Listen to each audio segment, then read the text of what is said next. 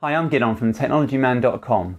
Stryd is a wearable running gadget that clips onto the shoelaces of one of your running shoes and measures your running power as well as a number of other metrics.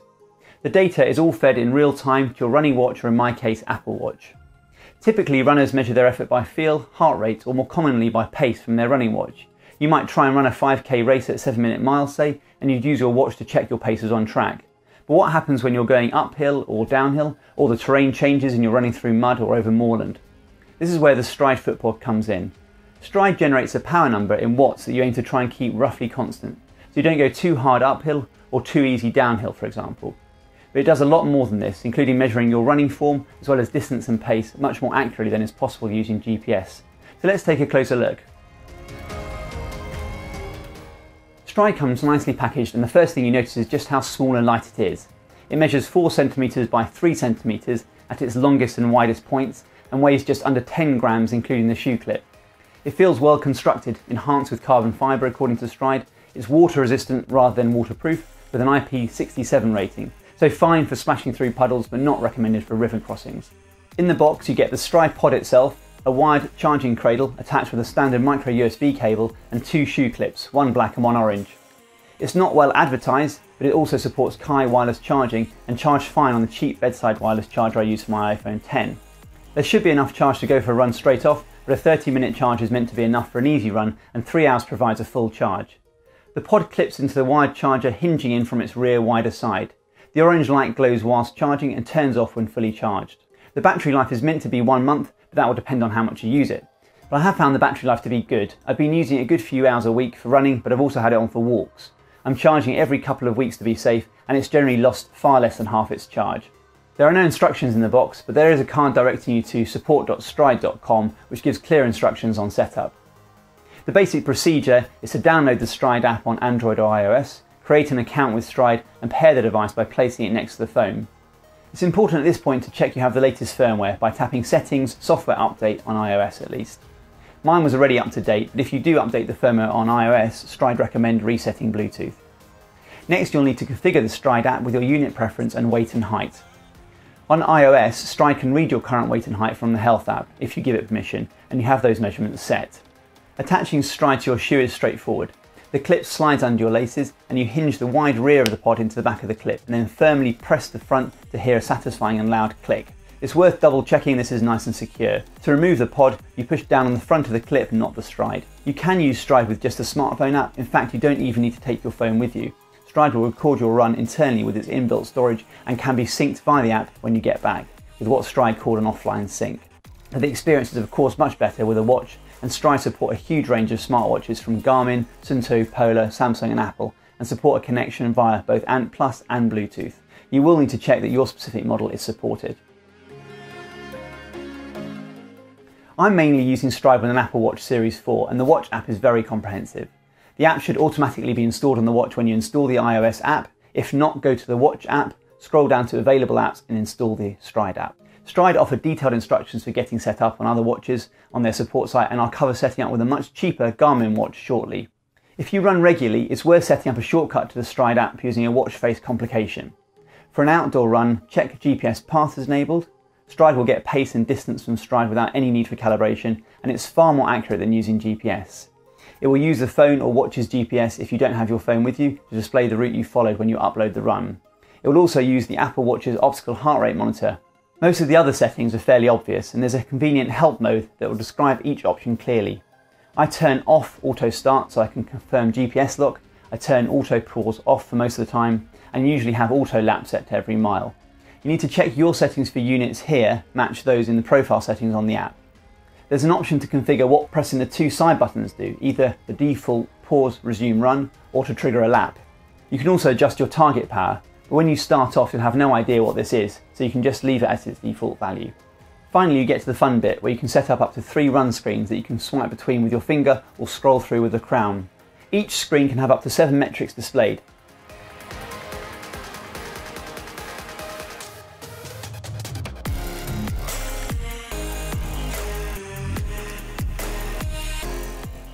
And depending on the metric, you can adjust the averaging to display real time, 3-second averaging, 10-second averaging, lap average or overall average. It's hugely customizable and very clear, especially on the larger screen of the latest Series 4 44mm watch. There is an alternative app you can use with an Apple Watch or on your phone itself if you don't have a watch. iSmoothRun has some more advanced options. For example, you can create workouts and set a calibration factor for your Stryd if you feel it's off. They've just added a beta workout mode to the Stryd app, so it'll be interesting to see how this develops.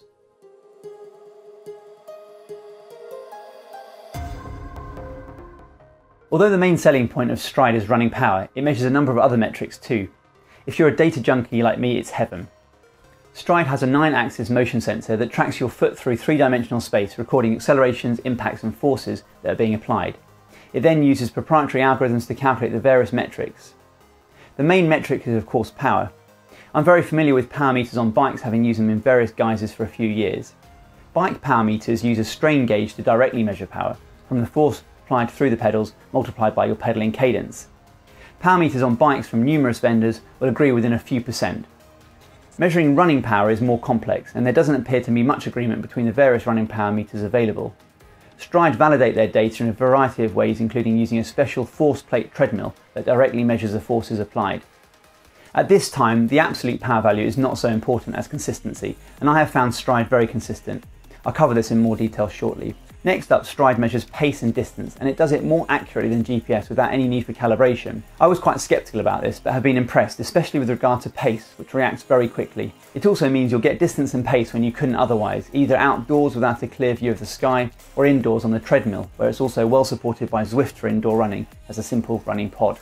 I confirmed the accuracy of Stryd against an 800 meter measurement off Google Maps using the measure distance function, which I found to be very accurate. Stryd, without any calibration, gave a measurement of 800.52 metres. GPS using a Garmin Forerunner 230 gave 805.25 metres, which is only a small amount off, but this was in a completely open space in a straight line with a clear view of the sky, so about the best result GPS can provide.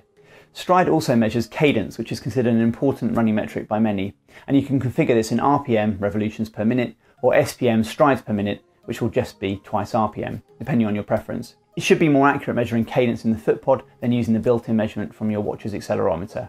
The other metrics recorded are more advanced, but I'll cover them briefly. GCT, or ground contact time, measures how long your foot touches the ground for each stride. VO, or vertical oscillation, measures how much you move up and down. And LSS, or leg spring stiffness, models your leg as a spring to measure how well you recycle the energy applied to the ground. Finally, there's form power, which is another measure of running efficiency. Basically wasted vertical motion that's not moving you forward. These aren't metrics you need to be too concerned with whilst you're running, but are useful to track over time, or over a long run to gauge running form and fatigue. In simple terms, you want GCT and VO to reduce and your LSS to increase over time, and you want form power to decrease at similar running speeds. All these metrics except form power can be viewed live using the 3 run screens on the Apple Watch, but I found them more interesting to review afterwards on Stryd's Power Center analysis platform, where you can also see the form power. At the moment, Strava only pulls cadence across, but these other metrics aren't discarded, so it's possible they'll be available for analysis at a later date. The browser extension Stravistics, or recently renamed Elevate, can show running power at least. There are a few metrics missing, some which could be added quite easily via a software update, I imagine. For example, there's no vertical ratio, which is VO divided by stride length, which provides an easier metric for understanding efficient running, or smoothness that Wahoo's Ticker X heart rate strap calculates based on the rate of change of acceleration or jerk, again, possibly useful for improving running form. There's also no consideration of local wind conditions that Garmin's Running Dynamics measures, although I'm not sure how accurate or reliable this would be since it's based on pulling the current weather from the internet. Still, there's plenty of metrics that you can pore over, and I'm sure more will be added over time. I only got into running relatively recently as a convenient form of exercise when I don't have my bike, but I have found it quite addictive. I started off with a Wahoo Ticker X heart rate strap, which I already use for cycling. This also measures a number of quite useful running metrics, although not power. But there's no watch app, and the metrics are only available on its smartphone app with no synchronization to any platform, so not really an awful lot of use, which is a shame. The Apple Watch is already quite a decent running watch, even just using the built-in workout app. You can get pace, cadence and heart rate, and the latest watchOS 5 also offers rolling pace and pace alerts. But partner with Stryd, with its multiple highly configurable run screens and metrics galore, it takes the whole experience up a notch. It couldn't be easier to use. Open Stryd either tapping the complication from your watch face or from the dock and tap start. It connects to the pod within a few seconds and you're good to go. The Stryd Apple Watch app will use GPS from your phone if you have that with you, or the watch itself if you don't. and it will use a built-in optical heart rate or an external strap if set up. Everything else comes from the Stryd pod itself, including pace and distance. You can't change that, but having used it, I really can't see why you'd want to. I did notice that the recorded GPS track did some strange things when the Stryd app used my phone for location and couldn't hold on to a GPS signal, going through a tunnel for instance.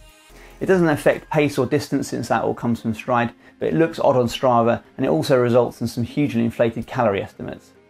I'm not sure if this is something that Stryd can fix, but I found using the Apple Watch's GPS more accurate and didn't get any of these issues.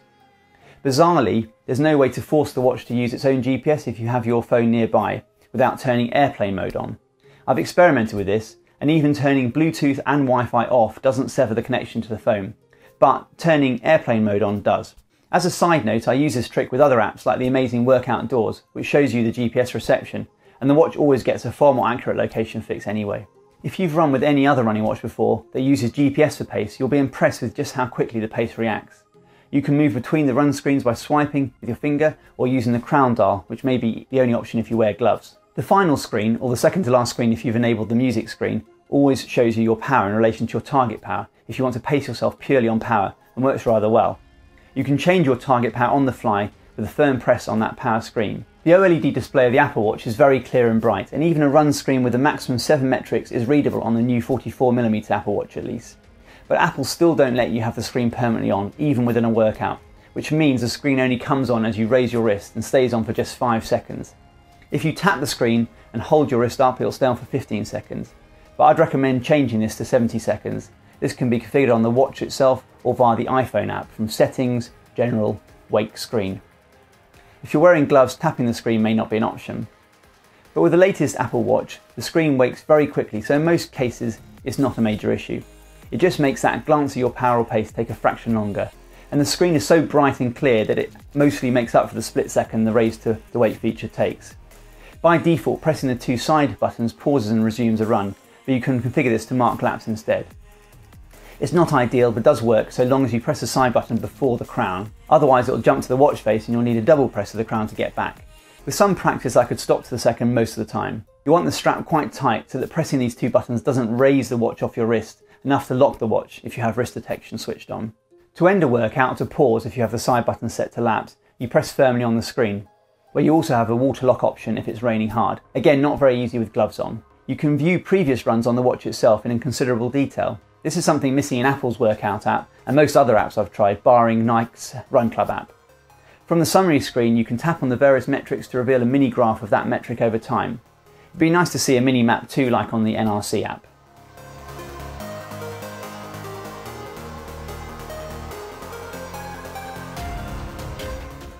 Stryd recommend doing what they call a critical power test, which will create training power zones, very much like FTP or functional threshold power on a bike, if you're familiar with that.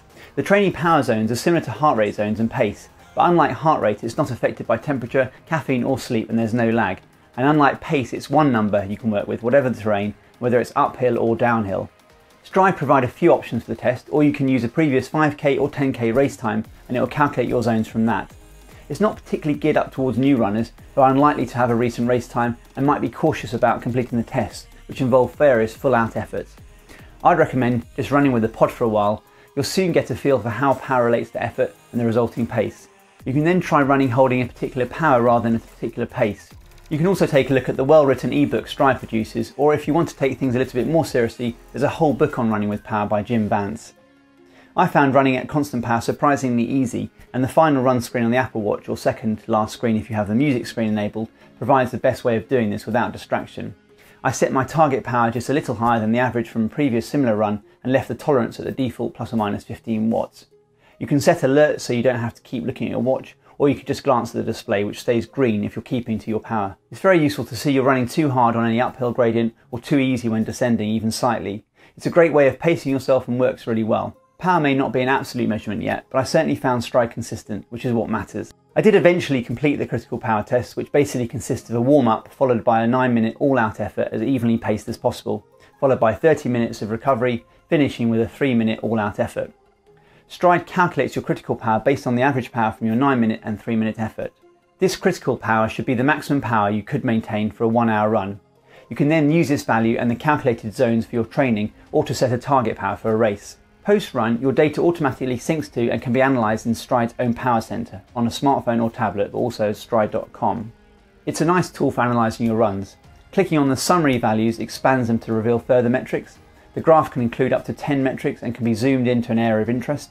The map shows your power zones visually as you completed the run, and laps or splits are tabulated below. There's also a calendar which displays your RSS or running stress scores for each run, which could be used to check you're not overdoing it. The improved tab is confusing to say the least, but it makes more sense once you have a good few weeks of runs. Most of the analysis features are also available on the mobile app, which is more user-friendly, but without the level of detail the web version offers. If you like to share, the mobile app also has a neat storyline feature that produces a flyby of your run, very similar to relive.cc, but with power. You can also configure where your runs get automatically synced under settings. All the main platforms are supported, including Strava and Training Peaks. If you're using a Garmin watch, you should let Garmin do the syncing to other platforms and import the run into Power Center from Garmin. I also tried Stryd with one of the cheapest compatible running watches, the Garmin Forerunner 230, basically the 235 without optical heart rate. Setup is a little bit more complex than with the Apple Watch. You need to download the Stryd Power Connect IQ app, then you need to configure one of the watch's data fields to display Stryd Power.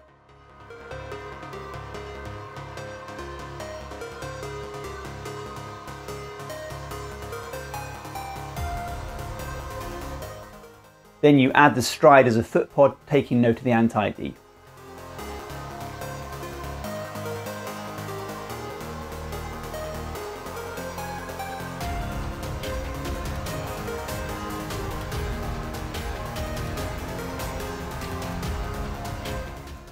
You need to configure the footpod to always use as a speed source.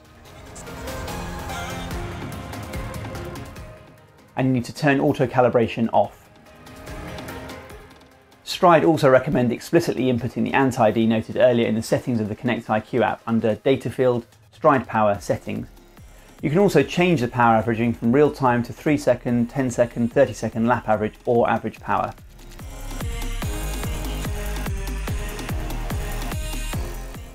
Unfortunately, you can only have the one power field, so you can't, for example, have real-time power and lap power. Garmin's more expensive multi-sport watches like the Forerunner 935 support a second power field using the third-party App Builder 5 Connect IQ app. With this watch, when GPS is on, you'll only get power and pace from Stryd. Distance will come from GPS. If you turn GPS off for indoor use, you'll get power, pace and distance. A lot of the newer Garmin watches let you get pace and distance from Stryd even with GPS on. The combination of Stryd and a budget watch like the Forerunner 230 is one of the least expensive forays into running power, even more so if you manage to find a watch second hand. Garmin's running power requires one of their high-end watches and their running pod or a compatible heart rate strap, specifically the HRM Run or HRM Tri. Currently that will set you back at least £400 or $400 in total. I've mainly focused on using Stryd with an Apple Watch, turning what is undoubtedly a great smartwatch, if you happen to have an iPhone, into a fully featured running watch. Still, that option won't suit the ultra-marathon runner because of the Apple Watch's battery life and lack of ruggedness for that matter. And many runners would be put off by the lack of buttons and the race to weight limitation. But if you're only running a few hours a week, there's a lot more time when the watch itself is more important. And it is compatible with a plethora of running specific watches if you prefer, and work just fine with the more entry-level Garmin Forerunner 230. There is a lot to like about Stryd. It's simple to get started, it's lightweight and unobtrusive, the battery life is good, and the wireless charging is a convenient feature. In an immature market, I think it offers one of the most realistic and consistent power measurements currently available, backed by an enthusiastic and helpful support team. The fact that it measures accurate distance and pace without any calibration is a huge selling point, and all the additional running metrics can only help develop your running form if you're willing to spend some time understanding them. The big question is whether you can justify the price, which whilst relatively inexpensive compared to bike power meters is still pricey. I think it's worth it if you're willing to spend some time understanding how to get the most out of it. Don't let all the marketing images of elite athletes intimidate you. It's just as useful in my opinion for someone starting out trying to improve and avoid injury. I hope you found the video useful. Please do like and subscribe if you did, and take a look at thetechnologyman.com for the written review, which includes a summary of the pros and cons. Thanks for watching.